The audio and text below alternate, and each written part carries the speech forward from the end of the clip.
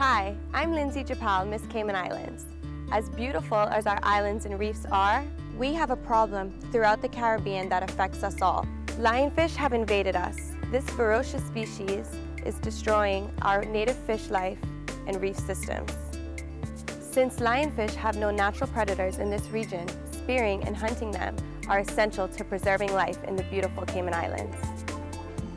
And Chef Thomas here at Michael's Genuine has the perfect solution. He's going to prepare my favorite lionfish dish. We're going to start with just my clean lionfish that we caught. So we've already de-spined it, yeah. It already has these spines off, which are the ones that are the venomous ones. But once these venomous spines come off, it is a completely safe fish. It's very similar to flounder. We're going to dice them. Everything in this dish is just balancing itself out. So pungent, fragrant, sweet, a little fatty, papaya, and a little mixture of scallion and cilantro. And a little bit of juice. Done. That's it. So, this is my favorite part. Now it's time for the tasting.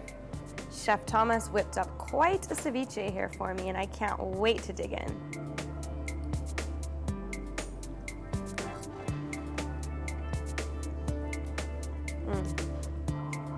Oh my God, it's perfect.